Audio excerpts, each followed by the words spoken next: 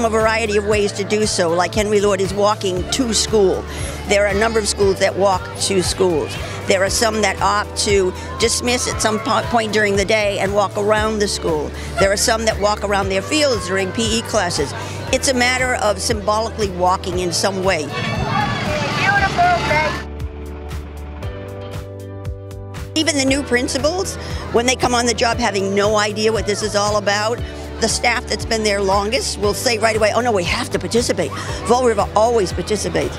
So once you've done 11 in a row, you just, you don't want to be the one school that's not participating. So the school district has been awesome about not needing to be encouraged. It's something we do.